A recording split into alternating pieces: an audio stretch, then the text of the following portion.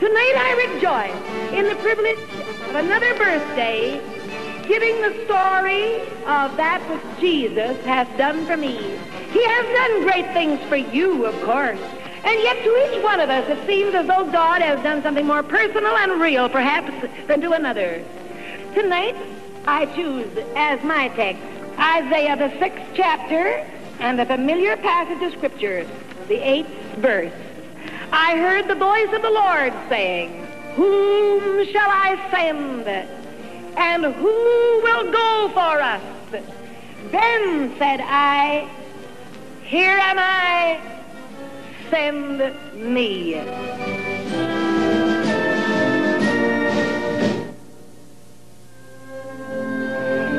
It was some distance away on a Canadian farm in Ontario, 5 miles from our nearest town of Ingersoll, that I was born and brought up as a farmer's daughter. I was the only boy on the farm, the only girl on the farm. Many of the little homey tasks fell to my doing. I wouldn't have missed that training and opportunity for anything in the world, for I always find my mind and my idioms of speech harping back to the farm.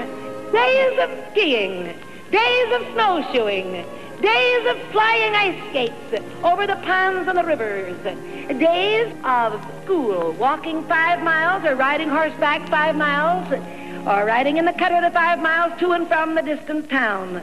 This whipped up good roses in youthful Canadian cheeks, and I've always been very thankful to my precious bringing up at home for a good, sound body. I was brought up on oatmeal porridge with good brown sugar and thick frozen cream. That's the way to bring any child up, to give them something to work on in after life, I verily believe. My life was steeped with church training. There was a family altar in our home. I was brought up with one foot in the Methodist Church, you might say, and the other foot in the Salvation Army, which was brand new in our part of the country then. And yet I had never been born again. Strangely enough, it was in my own Methodist church, while preparing for choir service, that I took my first little step or two in dancing. Yet I thought I might be doing wrong until I had my first dance, and then I knew dancing was all right. My people were old-fashioned. Why, the first dance I had, my partner was a young Presbyterian minister. Must be all right. And at school one day, however, struck a snag in my rather smooth-flowing life. Our teacher had introduced, as he had to many classes before me, evolution. I believe, to the best of my knowledge, that this went over the heads of many other students, but it stuck in mine. Until one day I came with my Bible in one hand and my school book in the other and said, "Tell me, please, which is right, the Bible or the school book?" They're certainly diametrically opposed. The school book says that we sprang from the animal origin, came from the depths of the ocean, from the growth of the fungus and so forth, and amoeba, whereas the Bible declares we were formed of God, the great Creator, who breathed into us the breath of life. Which, sir, is right? Little girl, your Bible is a classic. It's a gem of English literature, and as such should always be read and kept. As for its authenticity and its accuracy, no, that's mythology, written by men of long ago. Take your school books, and you will find that that is correct. Little girl, I haven't time to pursue the subject any further now. Sir, I wish you would, because it's just kind of rocked my little world. I've always been taught there was a God, and taught to pray and to believe that Bible is the Word of God. Here I am in a good Canadian school, and it's teaching the opposite. Tell me if you're in a hurry. How can I be sure the school book is right and the Bible wrong? He quickly wrote off the names of several other books that I might peruse. I found myself in the library reading Huxley, Darwin, Paine, Ingersoll, and then with my head all abuzz like a beehive, I went home to my dad. And he was coming up from the cellar with a big pan of milk to skim, and I met him at the top, and I said, "Dad, how do you know there's a God?" He said he was so surprised he pretty near fell back for the moment, but he came up and sat down and said, "What do you mean?" I said, "Just what you say. All my life you've said there is a God, and my parents believe in a God. Now, how do you know? Have you ever seen him? Has anybody else ever seen him? Has he ever done anything to prove that he is existing?" Darling, who do you think made the sun and the moon and the stars and the earth? Oh, I said, Dad, the school book explains all those. The sun, moon, and stars were all one mass of hot molten lava. They began because of heat, a whirling motion. And as they whirled in their liquid form, the sun flew off, and the stars flew off, and the earth flew off, and we flew off, and here we are. He said, whoa! How did man come onto the scene, my dear? Of course, you wouldn't understand this, Daddy. This is something new that it had since your age. It just discovered these things. But age upon age, another 1,000,000 years, another 5 million years, oh, Father, these evolutionists are certainly the most generous people you ever saw. They'll give you 20 million more years without batting an eyelash anytime you want it. And as 1,000,000 years went by, the reptiles came up on the shore and set up a feather factory and turned into birds. And the beasts of the field set up a hair factory, and they all turned into different stripes or kind. Well, he says, that's a wonderful thing to think of that, because there's no such thing as transmutation of the species now. It's impossible. You cannot cross any animals and have them live. I said, well, Daddy, how about our mule? Well, he said, there it ends. You may cross the horse, the little old lowly donkey, and produce the mule, but the mule cannot produce its kind. You're in a stone wall. I don't believe that school book at all. I believe the Bible. But my heart was still confused. About this time, there were many other happy things to do, and I thought, well, I'll brush the whole thing aside. But my parents were anxious about me and said, now, you should go to different churches. Now, we're going to take you to first one and then the other. They took me to the Presbyterian Church, the Methodist Church, the Baptist Church, Salvation Army. And I remember one night a revival was in progress, and I had an appointment to be at the fancy dress skating carnival that night. But they insisted that I be at the revival meeting at a certain hour to go home. And the daughter of the evangelist came up to me, said, darling, are you a Christian? I said, no, I go to high school. And she said, what's that to do with it? I said, don't you read evolution? How can you believe that our same country could teach the Bible and teach the evolutionary theory? That's undermining our faith in God. Why, she said, you poor girl. You stay here till I get my mother to talk to you. She brought her mother. Oh, she was a sweet-faced lady. And she talked to me for about a minute. And then she said, you poor girl, you wait here till I get my husband. And she brought the preacher. He was very lovely, too, and very logical and very cool in his deliberations and measurings up and summarizings. And finally, he had me backed right off into one trench. And all I could say was, well, Reverend, that may be true. But if the Bible is true, why do taxpayers pay good money to have our children taught every day in school that God did not create the earth and all that therein is? He said, I don't know. I went home that night. I knew that I deeply wounded and offended the faith that had been put within me. I didn't like to hurt people. I went upstairs to my own bedroom. I got down on my knees. It was a snowy, cold, wintry night. The blanket of snow was everywhere on the Canadian hills. And I threw up my window and looked out. I could almost touch the apple trees that were encased in ice. And I put my hands up and I began to say, without knowing I was going to say it, oh, God, if there be a God, reveal yourself to me. Oh, how often that prayer has been prayed. And I believe God always answers it. He answered it for me within a few hours. I heard some of the young people of the high school talking about a revival meeting being put on by Reverend Robert Semple, who had the Holy Spirit, and the people down there were clapping their hands and shouting amen and hallelujah, and they said, really, you should go. It's lots of fun.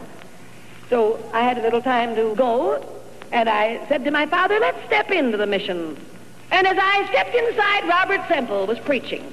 Ooh, how that man could preach. Acts 2:38.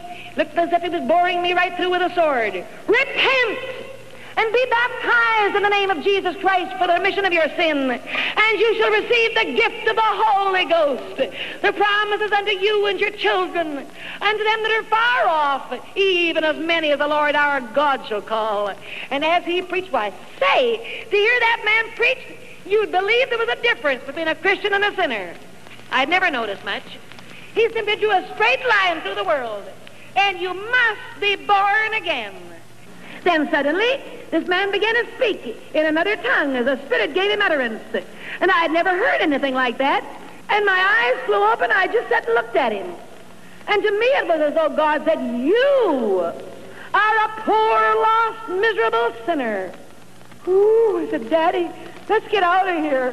He said, I thought you wanted to come here. I said, I do, but I want to leave now. How I ever got through the rehearsal at the town hall that night for a Christmas performance, I don't know. But I do know that for 3 days, God followed me. The third day going home from school, I said, Lord, be merciful to me, a sinner. And I'll tell you, I felt as though heaven was going to fall on me and crush me to death, and that I was going to lose my soul in hell.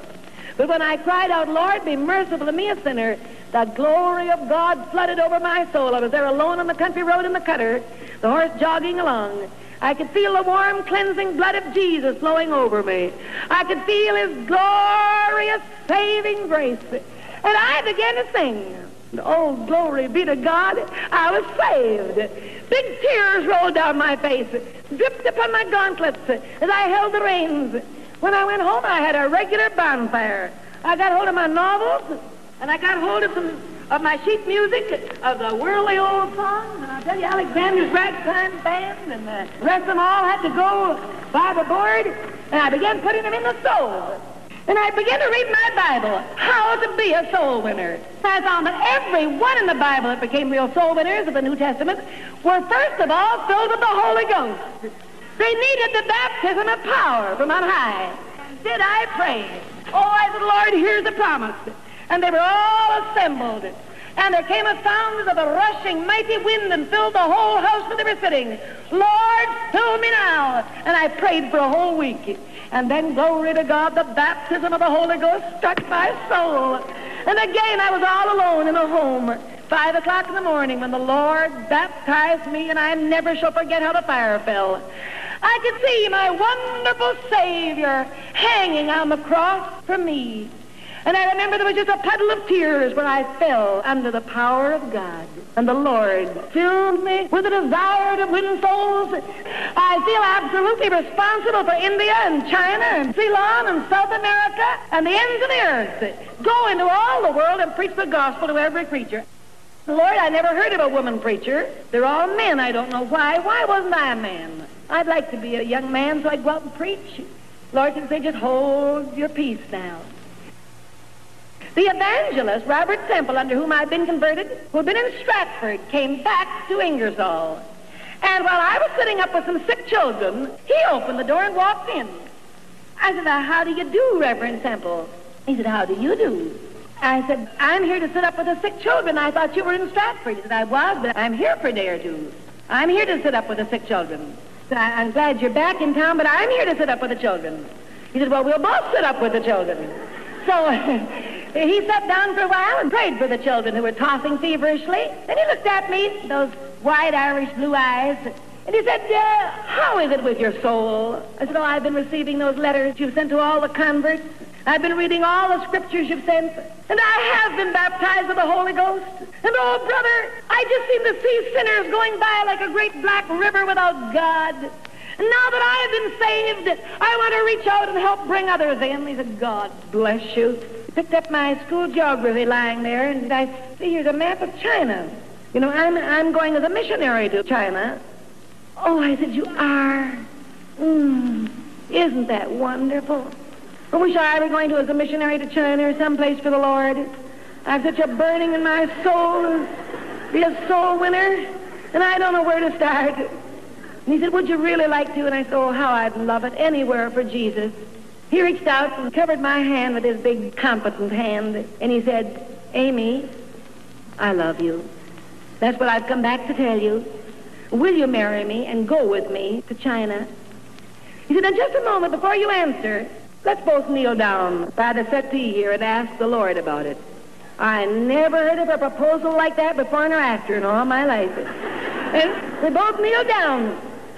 Robert prayed. I couldn't, with a lump in my throat to save me. But he prayed, and I shut my eyes really tight. And when I opened them, I could see a long road leading up to glory, and Robert and I were going up the road together. I opened my eyes. Must a thing there. Must be imagination. It was just a wallpaper.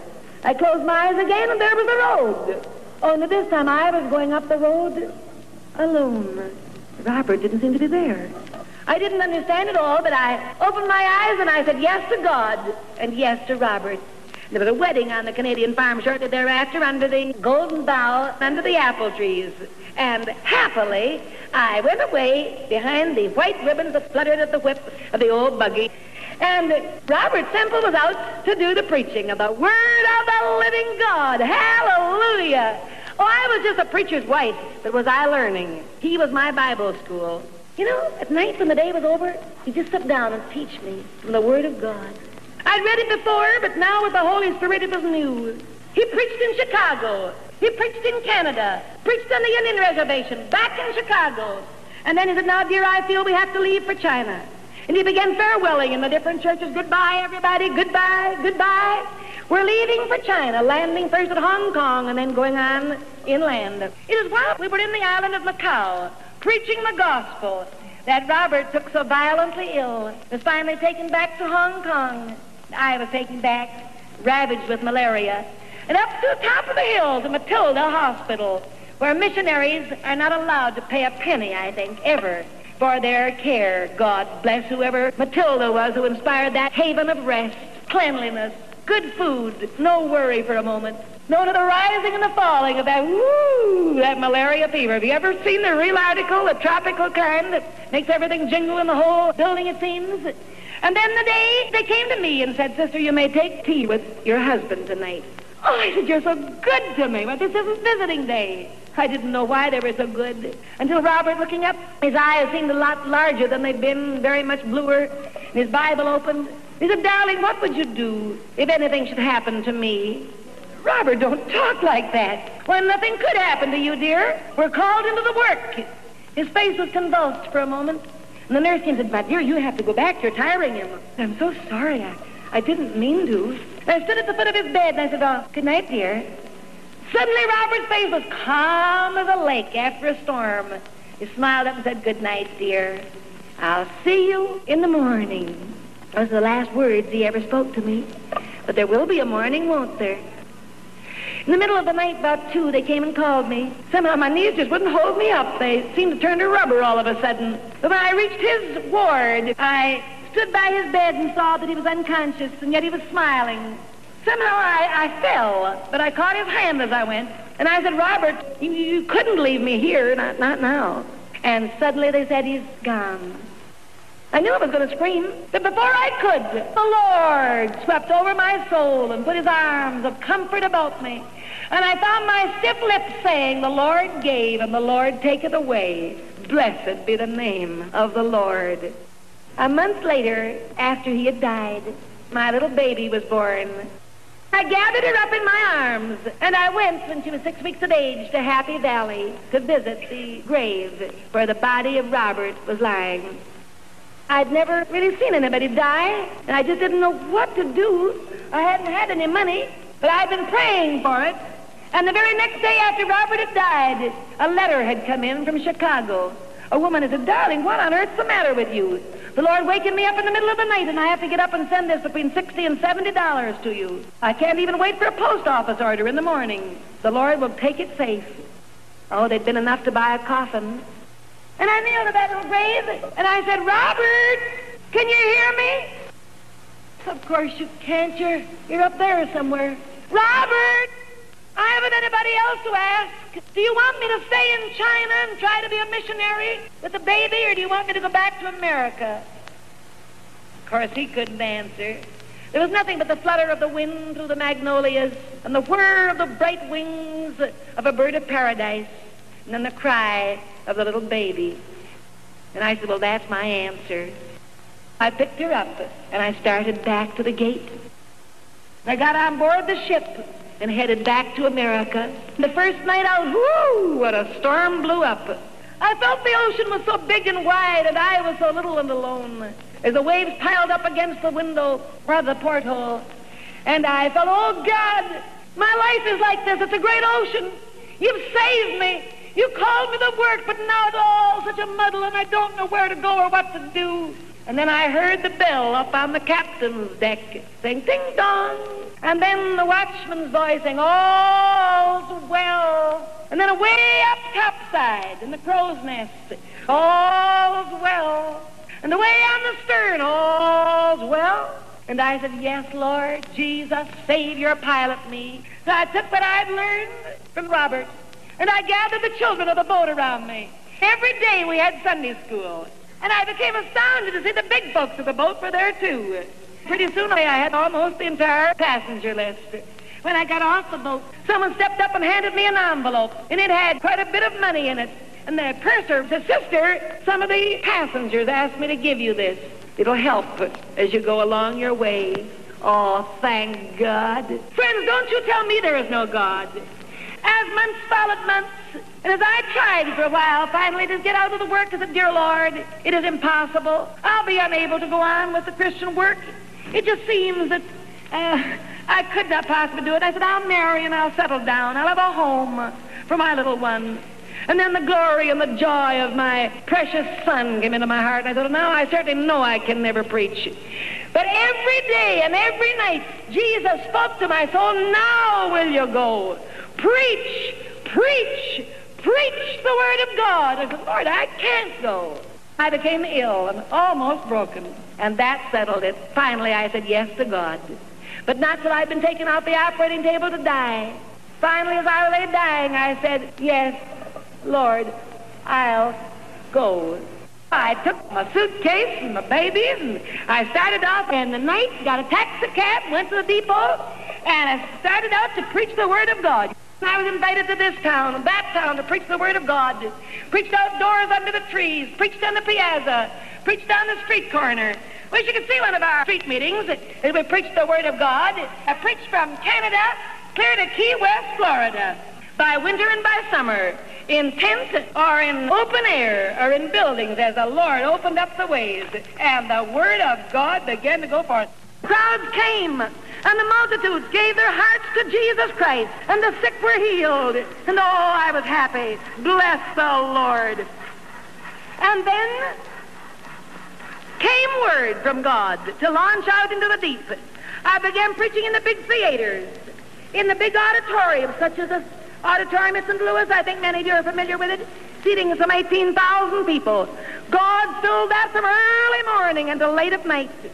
Such buildings as the Denver Municipal Auditorium, where the firemen would have to stay in at night after my meeting was over and hunt away up in the attic, up where the electric wires are, and drag the men down out of there and get the women from out of the restrooms downstairs who had barricaded themselves in the basement to be there for the next day's meeting for fear they couldn't get in.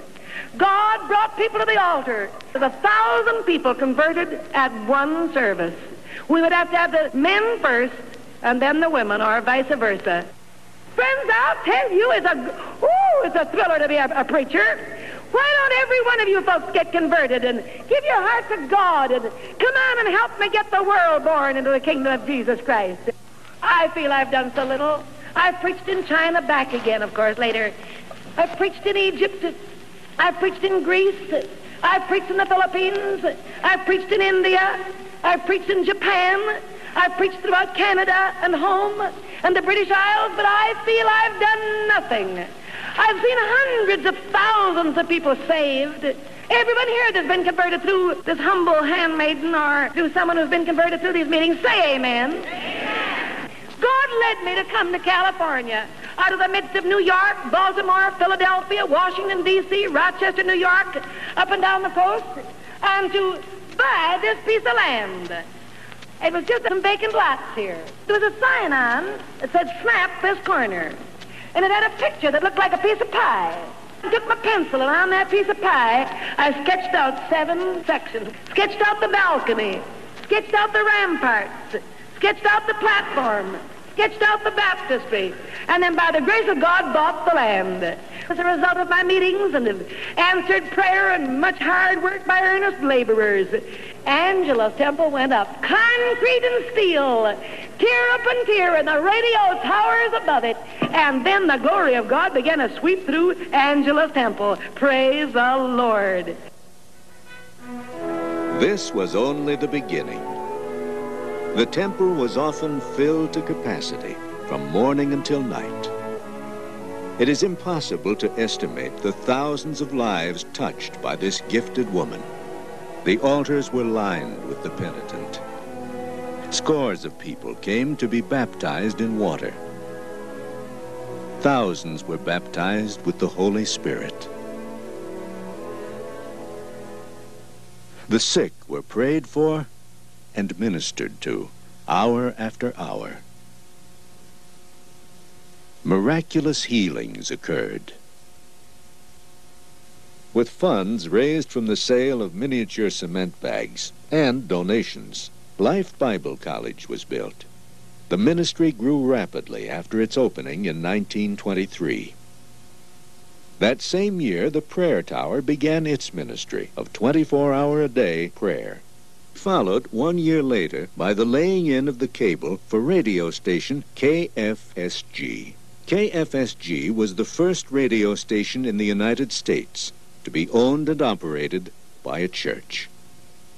In 1927, the commissary was opened to offer food and clothing without question to thousands of destitute people. She designed the Foursquare flag. Have you ever made a flag? I wish you fully understood our flag. The blood of Jesus is the red. The gold is the fire of the Pentecostal Holy Ghost. The blue is the divine life of the healer. The purple is the second coming of the Lord Jesus Christ. On the red gleams the gold, blue and purple fold on fold. For the rest of her life, Aimee Semple McPherson continued to preach the message God had given her. She developed a ministry of vividly illustrated sermons. She wrote and composed songs, as well as helping to popularize the music of others. I ain't gonna be, I ain't gonna be, I ain't gonna be, I ain't gonna be, I ain't gonna be, I ain't gonna be my Lord anymore.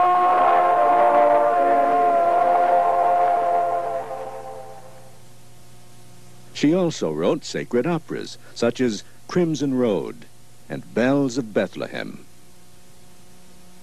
Aimee Semple McPherson was known for her keen sense of patriotism.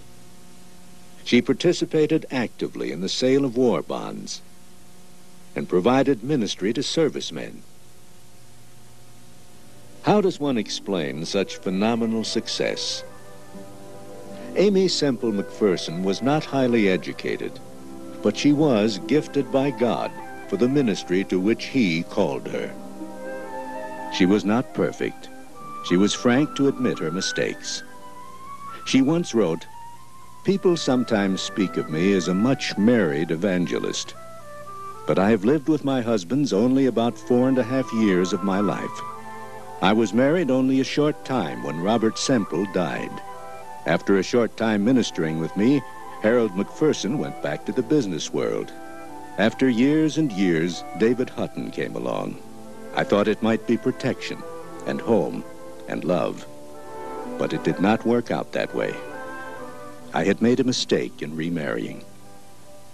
Few women have been subjected to such distortion, exposure, and exaggeration by the news media as Aimee Semple McPherson.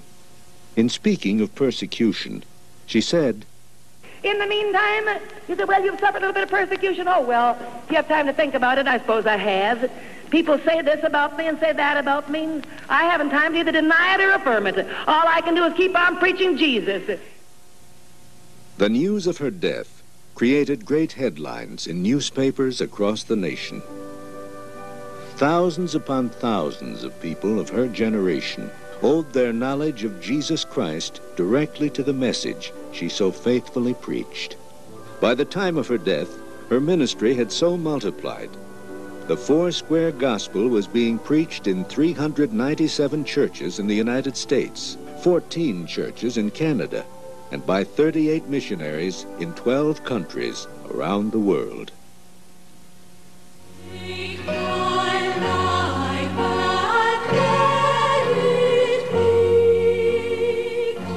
As we look back to the years of her dedicated life, we are assured that the message God gave her was indeed a perfect gospel, a complete gospel, for body, for soul, for spirit, and for eternity. It is based upon the truth that Jesus Christ is the same yesterday and today and forever. Take my will and make it thine. It shall be no longer mine. Take myself and I will be ever only all for thee. Ever only all for thee. For a worldwide revival, blessed Master, we pray. Let the power of the highest be upon us today. For the world dearly purchased by the blood of God's Son, that from Satan's dominion and from sin must be won. Send the power, O Lord, send the power, O Lord, send the Holy Ghost power, let it now be outpoured. Send it surging and sweeping like the waves of the sea. Send a worldwide revival and begin it with thee. Thank you, Lord. Thank you, Lord. Thank you, Lord, for what you've done. Thank you, Lord. Thank you, Lord.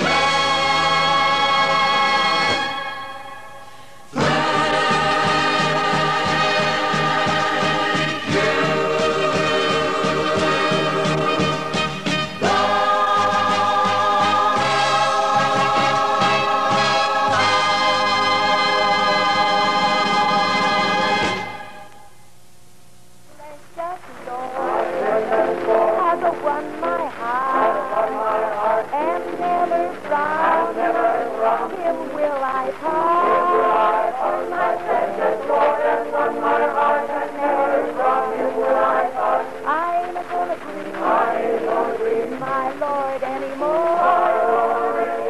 I ain't gonna grieve. I ain't gonna grieve. I ain't gonna grieve. I ain't gonna grieve.